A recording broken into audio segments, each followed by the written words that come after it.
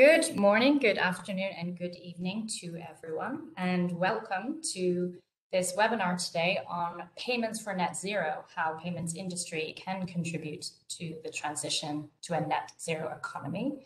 By way of very quick introduction, my name is Katherine Brown. I am the head of Inclusive Impact and Sustainability at Visa, based in Europe. And I'm very delighted today to be joining you with an exceptional panel, which I will introduce in a moment.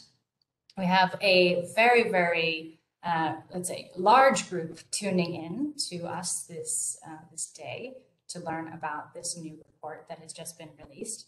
Just some housekeeping tips you should all see on your screen at the moment. If you are having any issues hearing us, please do send the host for this meeting a message. We will make sure to help you with your issues as soon as possible. We are recording this as well, so if it turns out that something is happening to your device and you cannot follow us straight through, don't worry, you can listen in at your leisure at a later stage. So just to kick us off this day, by way of brief introduction to the topic, at Visa, we are working toward building a more inclusive, equitable, and sustainable world, one in which people, businesses, and communities can thrive, and also one in which our planet thrives, very importantly. As a global society, we have a lot of work to do towards these goals, and at all-time record-high global temperatures, extreme weather events, biodiversity loss, as just the beginning of what's happening these years. Each year, we have a collective global society issue that we're trying to address, exceeding the carrying capacity of our planet. And the impacts of this issue that we're facing, which once felt far off and removed, today feel very, very real, as you all know. But thankfully, there is a growing global focus on the urgency of taking critical sustainability and climate action now, and to make the 2020s the decisive decade of action. And we at Visa are fully committed to our role within that. Experts agree that the meeting of net zero 2050 targets will require far-reaching social, economic, and regulatory, and of course technological changes in order to avoid locking the world into the accelerating and irreversible impacts of climate change. Few moments have demonstrated that urgency more clearly than November's COP26 summit to align national contributions, pledges, and financing needs to stay well below the 2-degree increase in global temperatures. The resulting groundswell gives particular rise to everyone, everywhere, to articulate their role and to take action now. And this groundswell is unlikely to abate. So in rather timely fashion, the role of payments in the net zero transition is the focus of this new report produced by the University of Cambridge Institute for Sustainable Leadership in collaboration with Visa. The report is underpinned by stakeholder interviews and existing research and is one of its, basically the first of its kind actually, to explore the role of digital payments in supporting the drive to net zero. One of the best parts about working for a business in a central role in the global payments ecosystem, which is often operating as a network of networks, is that we have the privilege of bringing together stakeholders from across our network to effect real change. And I am delighted to have with me today, virtually, a truly fascinating panel, including Visa clients, partners, and co-thought leaders, all of whom offer unique points of view on various aspects of the challenges and opportunities of using data in this context. So with us today, we have Deloison, the Director of Mobility at World Business Council for Sustainable Development, WBCSD, as many people would know it. Alvaro Fernandez Velando, who is the Head of Models and Data for Santander in Spain. David Lais, who is co-founder and CPO of Ecolytiq. And of course, Ben Kellard, the Director of Business Strategy at Cambridge Institute for Sustainability Leadership, or CISL. So I will ask each of our panelists to introduce themselves further as they answer their first question, as everyone comes to the table with incredible backgrounds in the space. But Ben, if I may, I would like to first turn to you to help us make better sense of the macro landscape around net zero and the opportunity for payments networks to play a crucial role in facilitating the transition to net zero. Perhaps you can kick us off with some thoughts in that space. Thanks, Katherine. Yeah, and I think what's really interesting is, particularly following COP, is that it feels like the direction is now set. The direction of travel is set for decarbonising the economy. The question is how fast and by when. And clearly here in Europe and the UK, that's now part of our laws to be net zero by 2050. And according to the Race to Zero, we now have 733 cities, 31 regions and over 3,000 companies and 173 big investors, all with net zero goals, and that's, and counting. We've got, investors coming out of COP manage around 130 trillion of assets under management, responsible for around 2/5 of the world's financial assets, again, signing up to net zero goals. So I think the direction of travel is clear.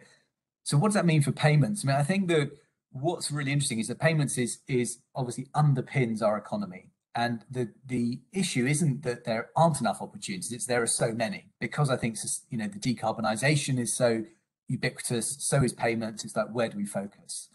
And so I think if we look at where those big carbon impacts are and where is the role that payments intersect, that's how we sort of came up with these sort of 4 probably key areas, which is around the sharing economy, urban mobility, and then also how that data can be used to provide, whether that's companies, regulators, city authorities, and so on, insights in order to make decisions, and also enable retail banking for their own shift to support that move to a sustainable and low carbon economy. And also, if we look at the kind of consumer data, we get consistently getting insights that the vast majority of citizens are really concerned about climate change, want to play their role, but don't feel there are real credible options out there. So I think this adds up to this huge opportunity for payments to be enabling these sort of emerging solutions to really go to scale. And I think that's really the sort of the opportunity that really sort of surfaced, I think, through this report.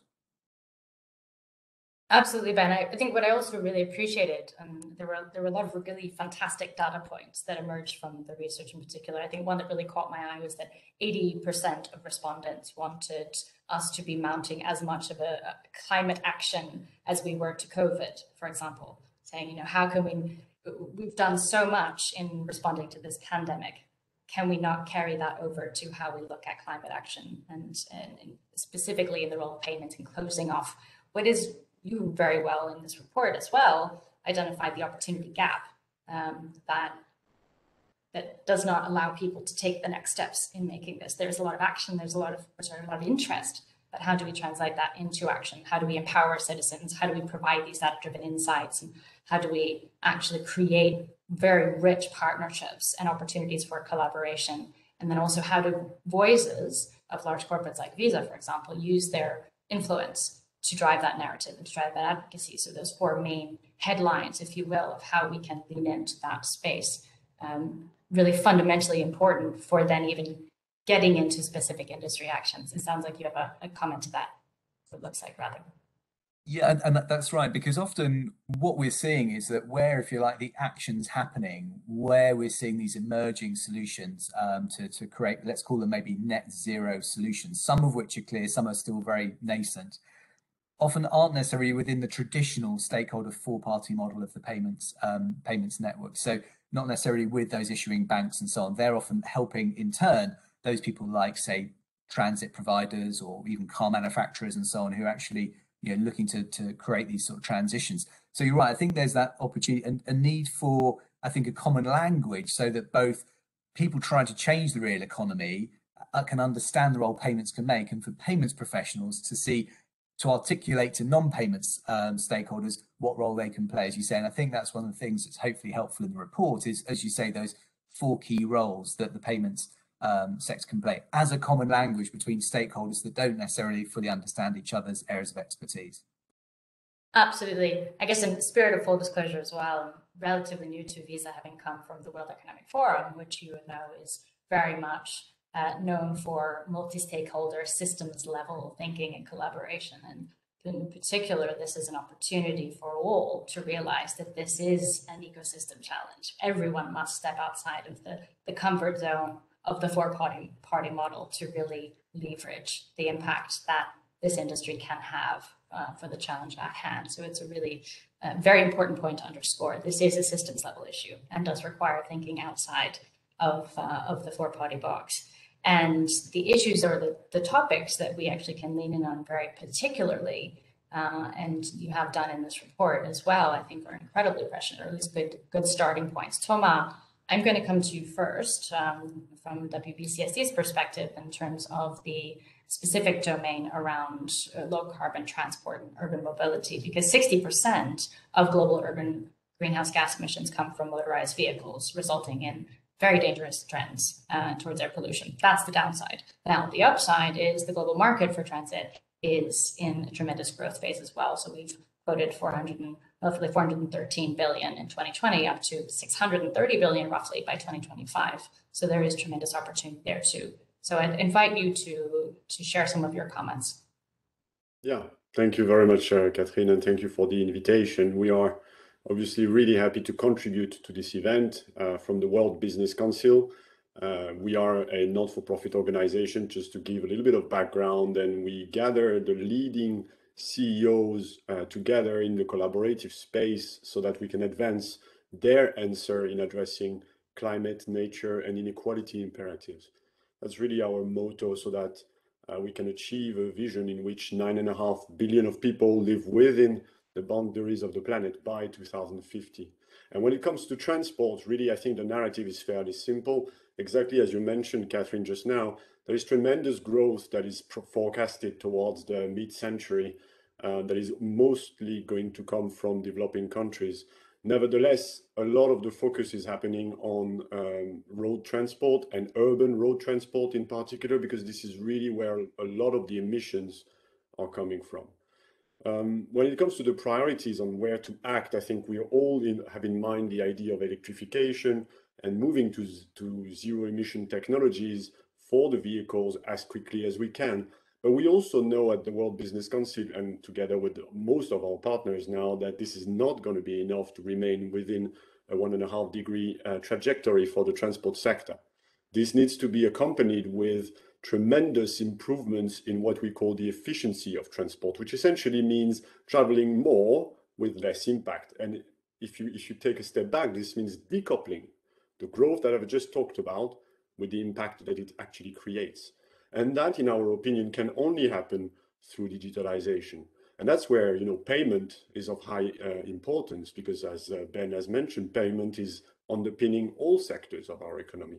And in the case of mobility, or urban and road-based mobility, clearly payment is at the core of what many have called mobility as a service, which essentially is multimodality, but in an integrated manner. You will have heard about seamless mobility, and obviously payment is one of these elements that make mobility as a service seamless.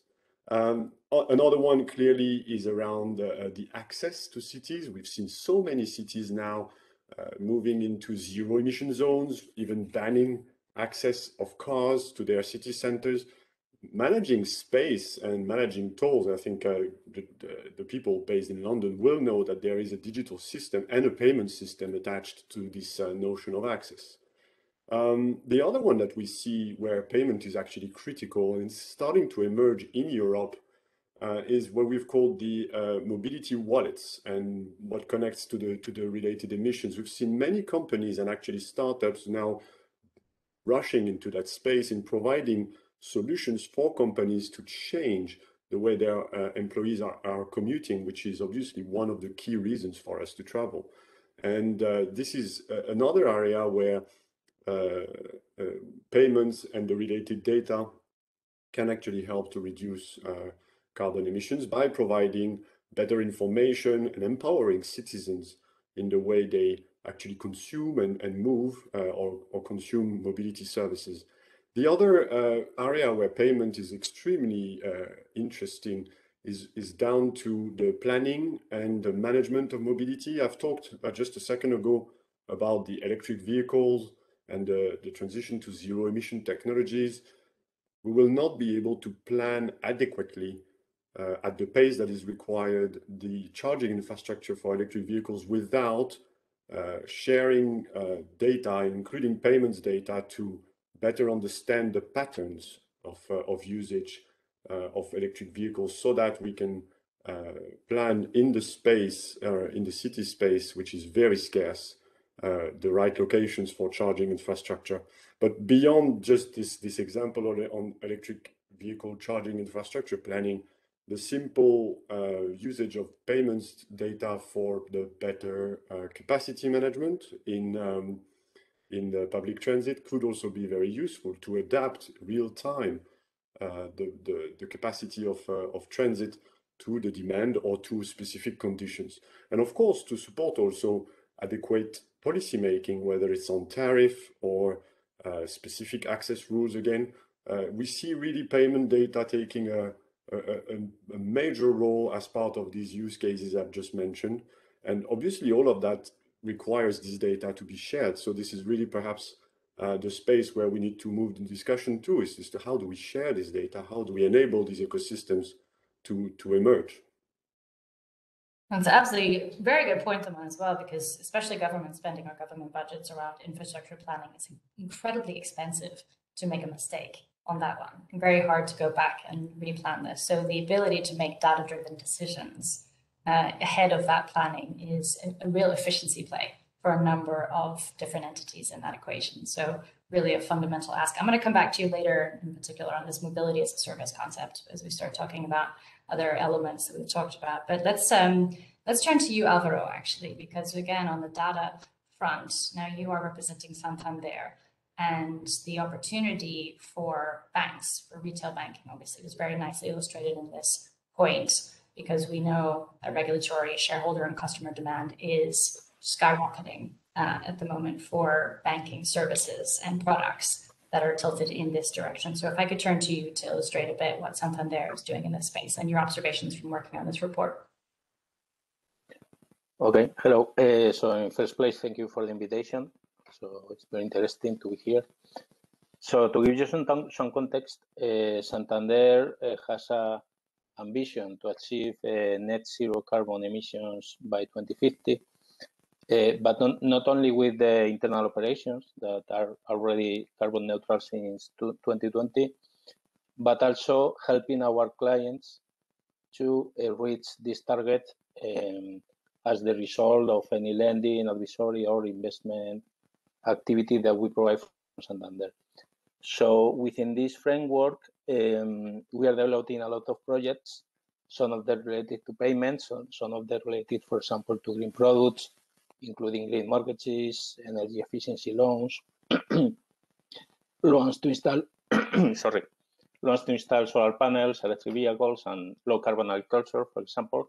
But in the case, for example, of payments, I think one of the first services that we have announced is the eco cards projects in order to remove all the plastic from the credit and debit cards of our customers, moving from traditional plastic to corn-based materials that are much more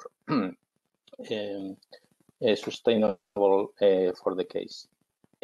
So, for example, only with this initiative, we are saving something close to 1,000 tons of CO2 every year. So this is our first initiative, but I think the most important one, and that's the data part of the project, is related to carbon footprint measurement for our customers. So in this case, we have, as you can imagine, huge amounts of data, transactional data, millions, thousands of millions of transactions every year. So we have been working in trying to convert these transactions into carbon footprint for every individual, but not only for the individual, because at least in Spain, we see that customers are not really aware of the carbon footprint that they have, but also for the companies. So we are creating some kind of green marketplace where we can connect the interests of these customers that are already worried about the carbon footprint, but they didn't really know all the details, but also it's a marketplace where our companies can benefit also from these calculations, because we are offering this same calculation to the companies and to the individuals. This is very important because businesses, well, and not only businesses, but also the administration, I think they have very poor data in order to know the real impact.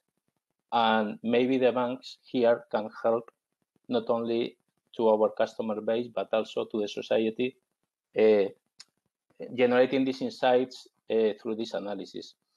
There is an issue here about data privacy because all these calculations, all these carbon footprints cannot be done without the user consent. So there are some legitimate calculations that you can do, for example, for fraud. But in this case, you need the explicit consent of the customers. Mm-hmm. So regarding that, we have, although we have a huge database, we have to be very aware of the data privacy issue and offer this only to those customers that have already approved to do it. And when we have this data, what we are doing now is trying to convert this into insights for our companies and for the administration. For example, 1 month ago, we were talking to one of the big electric companies in Spain because they didn't know where to put the chargers for the electric vehicles across Spain, but we have this information. So maybe using this statistical analysis with no individual data points for individual customers, we can help all the companies, not only one, but all the sector, in order to improve the mobility, for example, in Spain of electric vehicles. So, well, it's a really, really interesting issue.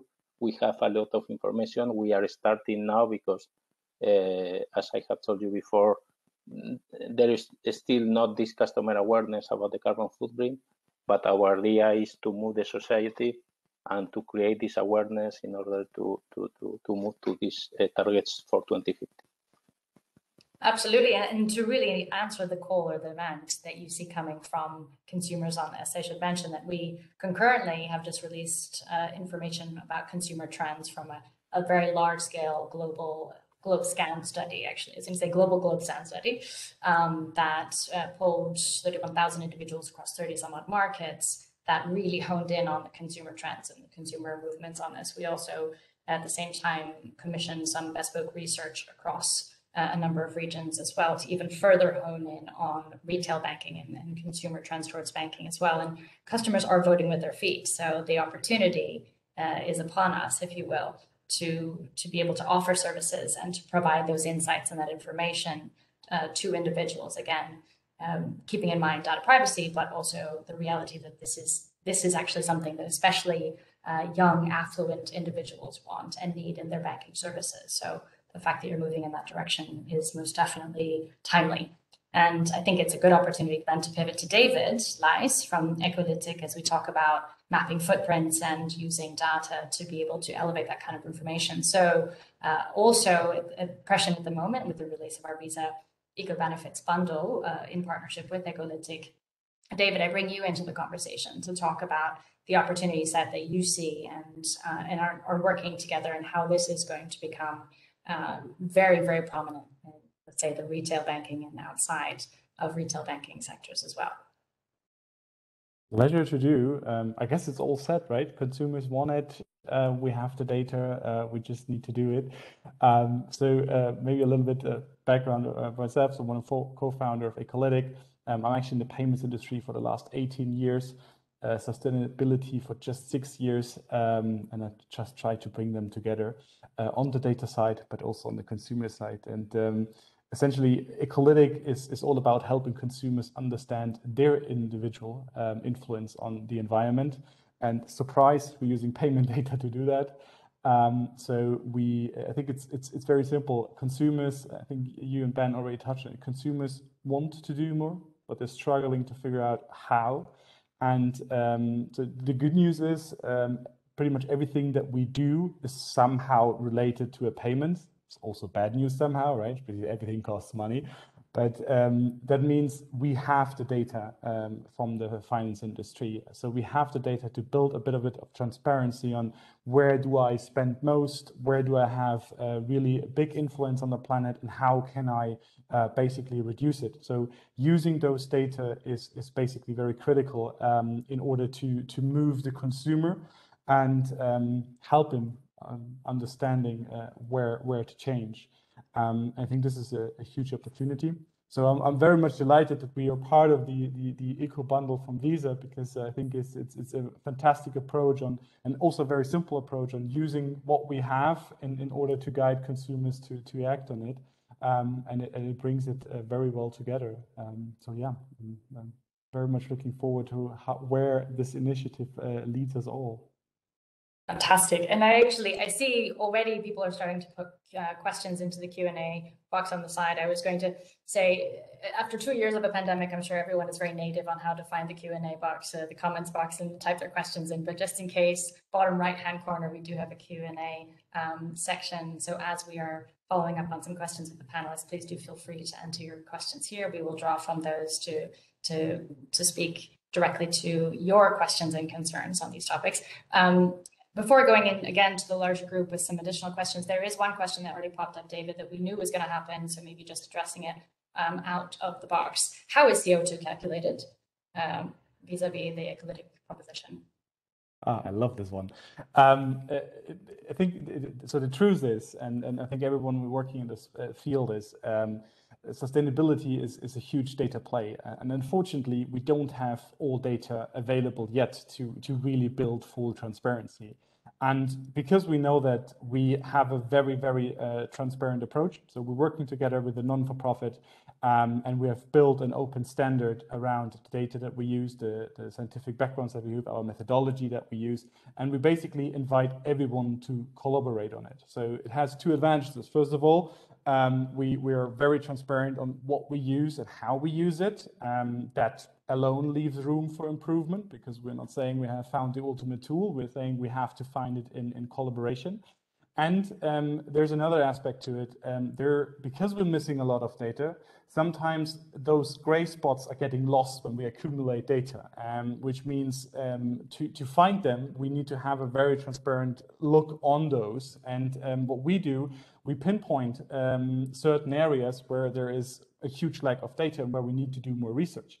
And that is something where even governments now look into it and started to fund particular research with research institutions to look at those gaps to become even better in the calculations that we have.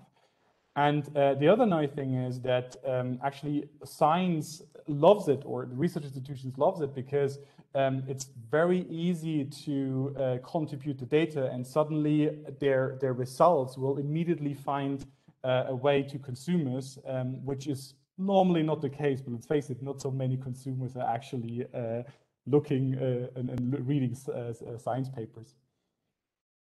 And very quickly, same contributor to this question. Where can that methodology that you've discussed initially be found from the Yes, very easy. EU-OSR.com is the open wiki where, or without the minus, EU-OSR. The European Open Sustainability Registry is the open wiki where everything can be found, and also get in touch with us.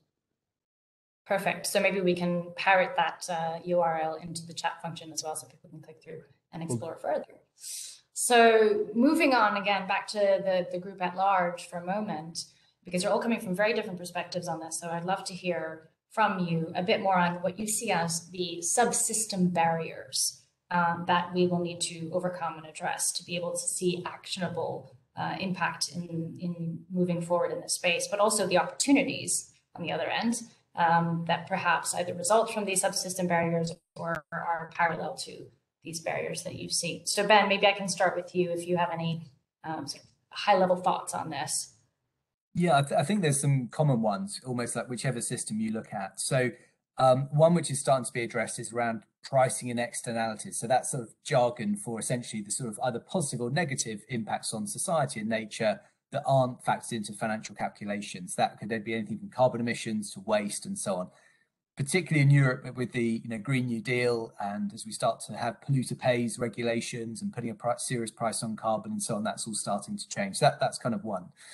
I think the second is actually for companies in particular to see this as an opportunity. Many, I think a lot of the focus is around how do we mitigate, how do we reduce our carbon impacts, and what they're not necessarily thinking about is how are we going to be impacted by climate changes already in the system, and what's our opportunity to use our core capabilities as a business to lead that decarbonisation. And payments is an example of that, but the same is true if you're building houses, building transportation infrastructure and everything else. So that's seeing the opportunity and then pointing innovation in that direction.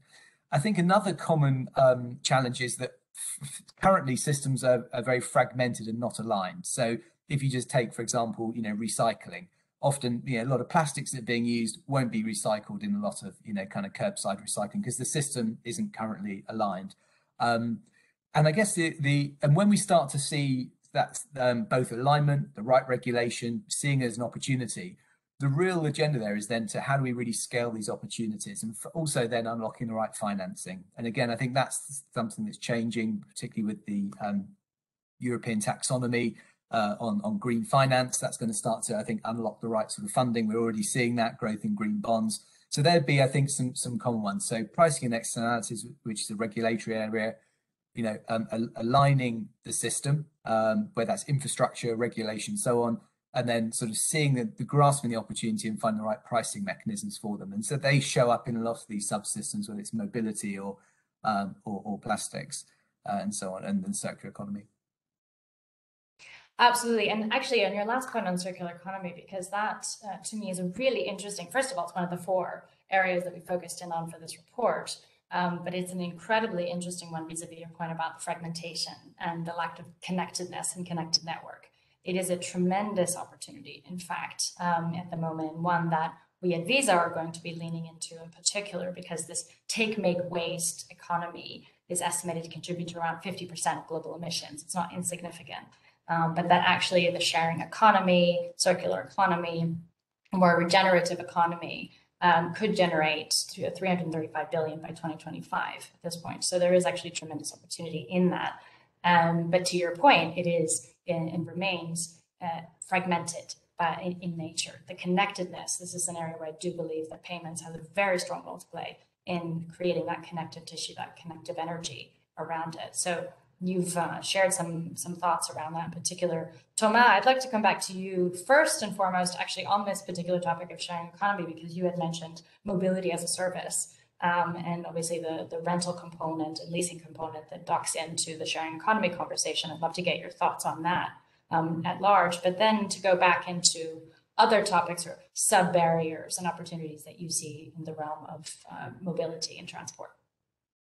I think shared economy is an extremely good example to pick, because it is on one end where the disruption has occurred in what used to be a little bit of a monopolistic view of transport, or let's say binary. It was either the private car or public transit, and suddenly in the middle, 10 years ago, appeared services that were allowing to share the assets that the OEMs were producing and somehow compete with the public transit inside cities. And so that has emerged really as, I think, as an interesting case. And I was no later than last Monday listening to some consultancies telling us that this is really where the growth in terms of business is happening in the next 10, 15 years, because of the reason I mentioned before. This is going to be where the cities are going to look in order to try to find efficiencies in taking individual mobility more towards shared mobility, and not shared necessarily in terms of sharing the vehicles, but I'd say traveling together and more efficiently.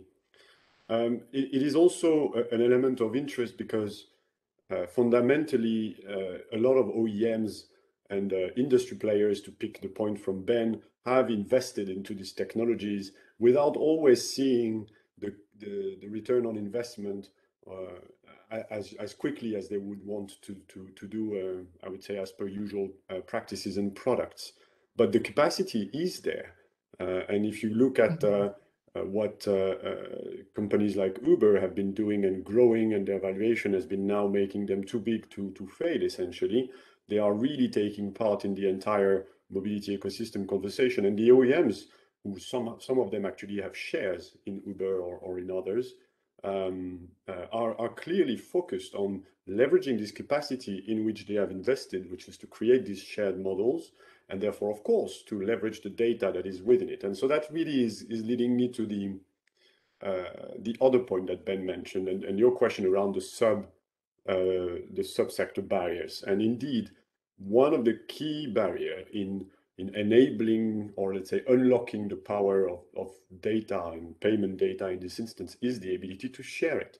And very often, because of the traditional models of thinking and the traditional mindsets, we do think that there is more value in data in owning it. But in reality, there is more value in data in sharing it. I think Fernando showed it. So it is going to be down, and one of the barriers is really creating this trust. And this is obviously a common word, and everybody talks about creating trust within data sharing ecosystems. But interestingly, one of the key focal point of the really imminently coming data governance of the European Union is going to be creating those mechanisms of trust, making sure that individuals have better safeguards when it comes to sharing their individual data, as per Fernando's comment, but also that the private sector is encouraged to share the data and has also some level of governance as to how the value that is created by sharing this data is returned.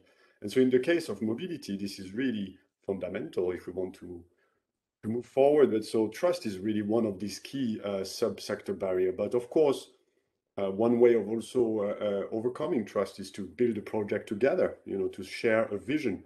And climate, addressing the climate imperative is clearly one very important and central vision that everybody is now relying to. So I think these two would be quite a good way to start in terms of understanding what barriers are existing within the mobility system related to the emergence or the unlocking of powering of data, so the creation of trust, sharing visions, and obviously with this, articulate those regulatory frameworks that we are so keen on creating that can support the better collection and usage of data, but also sets the right governance. I've just given some examples with the European Commission data governance, but also drive the creation of value by focusing on clear use cases. Shared mobility is one of them, but I've also mentioned a couple in the previous comment. And most importantly, make sure that this is integrated beyond just the mobility sector, because a lot of the value that is going to be created through data sharing exists in pools that are indirectly connected. They are socially, there will be social value that will emerge out of data sharing. There will be obviously environmental value and the reduction of emissions. And we need to find a way for the business to access these pools without being just constrained to it. Absolutely. I love that you have highlighted data as a key component in a sharing economy. I think a lot of the traditional definition of sharing doesn't actually broaden to the data realm, but quite frankly, I could not agree with you more. The sharing of data, especially vis-a-vis our climate targets, is critical, and the building of trust in that and the ability for government to get behind that and start to build that infrastructure and shared projects that create that trust and create that element of collaboration that is going to be fundamental in terms of sharing of information. Could not possibly agree more. That's really a first step. And I imagine that it is something that David, I will pull you in a second to address that. So maybe perhaps prepare some comments to back up on that, and then we'll go to your sub barriers and opportunities. But before I move over to Mal, there's one question from the chat that I think is very interesting and prescient at the moment with the pandemic and the issues around public transport that we're facing in terms of the current climate. How do we incentivize public transportation and the more sustainable transport in such difficult times as these? What is our strategy, or is there an opportunity to bounce back, if you will, into public transport post-pandemic? Well, first we have to always remember that mobility is contextual, and that whenever it's possible, indeed the right choice from an emission perspective is public transport. But we have to keep in mind that many people do not always access public transit, And so we should just make sure that this is not, I'm not making a blanket statement. Now, when it comes to the pandemic and the inflection point in ridership that we have seen, first, a lot of these figures have now climbed back up. And with all the measures and the health and safety habits that we have all gotten into, taking public transit remains a possibility in many areas. It's just perhaps a matter of a higher attention to how do we behave. Nevertheless, the sharing economy is really seen now in many countries, and notably the emergence of mobility as a service frameworks, which really integrates public transit and other modes of transport under one single governance with data as its center, are also starting to emerge in you might have seen the announcement in Italy, Japan, and of course the Nordics have been in the game for a while now, and I think UK is soon or already into this too. So this is really going to be a way for the public transit to leverage technology and the sharing of data to somehow complement their current offer and better serve the users and better connect with them when it comes to the service that they provide. So I do see this really as one of opportunity, as long as we find the right governance and we make sure that every stakeholder from the entire ecosystems, from the mini startup that provides scooter services to the massive behemoth that is the public transit of a major city, all find their space in harnessing their data to create shared value. Absolutely. David, I did forewarn you on this. Sharing data as part of sharing economy.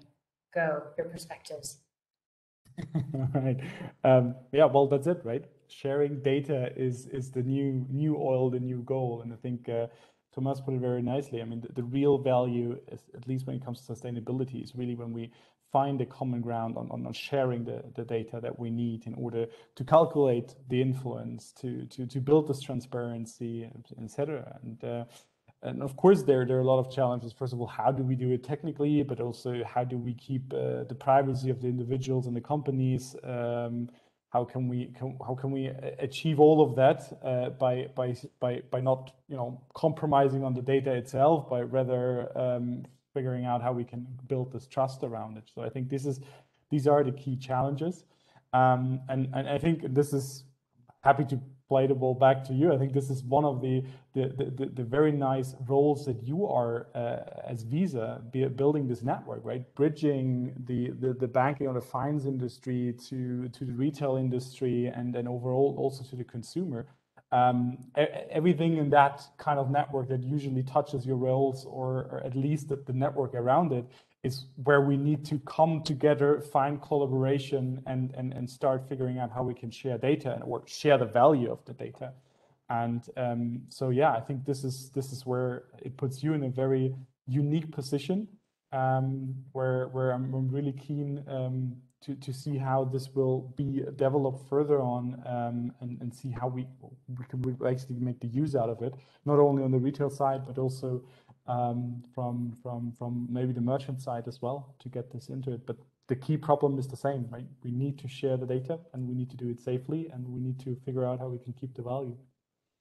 Absolutely. And I think what's very important to underscore here is that the timescales. So the time from the translation from data being shared to action and actionable impacts that are positive, and letting consumers see that, letting individuals see that actually there is value, immediate value of sharing of data, that this is not obscured or that has an excessive timescale. We need to be able to translate it quickly. And hopefully this is something where Visa can in fact be a massive enabler to be able to accelerate that pace of impact through the sharing of data. Absolutely. I think that's definitely where we hope to play anyway. Absolutely. I think the good news is that there is already so much data that provide a tremendous value for let's say the consumer in this example. So there is a very, very good starting base to already help consumers. And while we do this, we can start figuring out how do we get access to the rest and how do we structure the rest. But I think starting right now, or the starting point is already so good that we will see tremendous change happening soon. And while we start the way on this path, I'm pretty sure we will solve the other challenges as well. And it gives us sometimes, well, we have already some good results. And I think this is always very motivating if you get started somewhere and you immediately see some results. Exactly. And then that ultimately helps banks, for example, Alvaro, to be able to better design services and products, data services and products, because there is that authenticity and that rapid iteration, let's say, of the data availability and then data usage. So I'd love to hear your thoughts on this topic, in particular from the voice of Santander, but also other system barriers that you're seeing that we'll need to overcome, or opportunities from your side. Yes, this data sharing point is really interesting, because I think the value here is that if you join all the data, there is a lot of data asymmetry. So, for example, we have a lot of transactional level data, but we don't have the basket level data that may be really useful in order to understand the behavior of a customer. The administration have very rich data at macro level that maybe we connect this micro data with this micro transaction data, we may find very interesting conclusions. The energy sector, they already have a very interesting view. But the thing is that, at least up to now, all these open data regulations have only applied to banking, like PSD2. So where you, as a consumer, you can move your data between banks, and then you can have this 360 view of your transactional data within all the banks. But maybe it could be very interesting now to have this like a cross-sectoral initiative regulation, in order to open the data not only from the banks but from the other sectors, and we give this value to the companies, we give this value to the customers, because they, for example, one of the more interesting cases that we are working now is related to the European funds for the energy transition. So if we are able to profile the customer and have a complete understanding of the current situation and the things that this customer has to do, and the European funds that may apply for this situation, is a perfect offer for all the customers. So I think these data sharing initiatives would be really helpful, and in order to have a better value for our customers. Absolutely. And I see something as well from the chat. Actually, I have, interestingly enough, two Q&A bubbles. So I'm just sort of vacillating between the two. And this is something where, Alvaro, you also may have some thoughts on this too, but there's a real interest in recycled materials, card materials. So as you are issuing cards to your consumers, huge emphasis on what those materials are. And I see a question now in the chat from Arijit. Apologies if I've mispronounced your name. What is Santander doing on that front? Or let's see the interest that you're hearing from consumers on the actual materials of the cards that you're going to be distributing to your clients. The question actually in particular is Visa doing anything in this regard? Yes, we are. As part of our Eco Bundle, we have a recyclable and reusable materials program as well. But Alvaro, to you.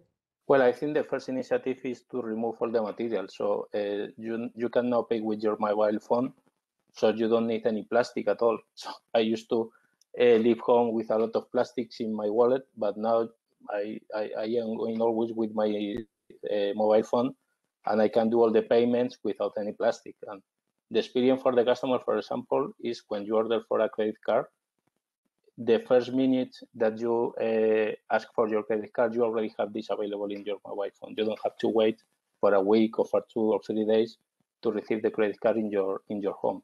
So I think the first initiative is remove all the materials, not only the plastic, but also core materials or all the recycled alternatives that you may have. Santander in Spain has the highest share of the market in terms of mobile payment, close to 70%. So in fact, we have grown a lot in customers because of this possibility that other banks didn't offer. But having said that, yes, what we are doing now is to remove all the non-sustainable materials and use only recycled PVC or cone-based materials for the credit cards. One of the things that used to happen in the past, it was the expiration date of the credit card was maybe 2, 3, 4 years, but the plastic lasted 10, 20 years. So this doesn't make any sense. So you have to also to use materials that are related to the expiration of the credit card. But anyway, I think the best alternative, no material, and payment with the mobile phone. I think that's the best customer experience. And I think that migration is starting to happen. I think globally as well, there are a number of people who still want something in their pocket, in their wallet, their physical wallet. And for that, there are a lot of emerging solutions, and from us as well, around using ocean plastics, those materials that are by nature more sustainable, but ultimately in the transition to say, how long will it take to actually have most people or all people comfortable with not having something physical in their pocket and being along on that journey as well. So we have about 7 minutes left. So what I'm going to do is to ask each and every one of you, again, just a bit of a around the table, or tour de table, as we would say, Thomas, around your last thoughts on practical guidance for all types of players within this payments ecosystem that you have, or initial ideas, thoughts, implications, and very importantly, next steps in moving this conversation forward. Because as we mentioned, this is really very first of its kind information that is out there on the role of payments. It behooves us, let's say, to move very quickly to action on this point. So really practical guidelines and next steps. Ben, I'm going to start with you on this one as a key partner in this report. Thanks. Yeah, I think the main one is probably an invitation. So for those involved in decarbonising key systems to reach out and involve both payments companies and crucially as intermediaries, the retail banks, the issuing and banks. So I think to bring them in, say, look, how can you be actors in helping us? Because often they will figure out, if you want, almost these black box of these net zero solutions in whatever the system might be, but they won't understand the role of payments. And there's clearly a transactional role that payments can play.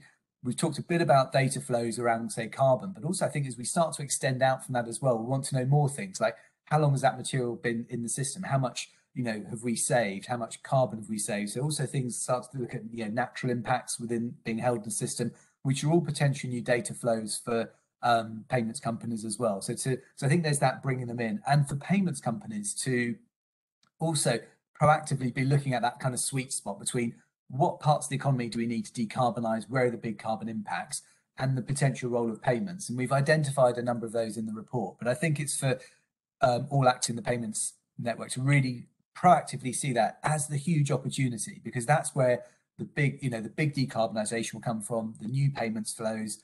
It's the kind of the really clear win-win.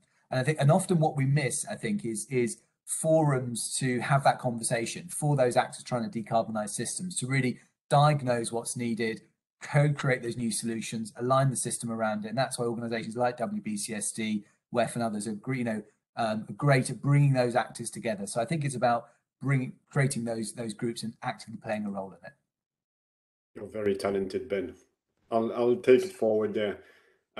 Essentially, about guidance and related to the diagnosis point that Ben just mentioned, fundamentally, we have now worked on the topic of digitalization and data at the World Business Council for more than 3 years. And I've realized that essentially we can't wait. If we are to try for the public sector to create the perfect and super safe and watertight systems and regulations, we'll not be able to really leverage the data that is already available in time for decarbonizing transport, which we know is one of those key sectors.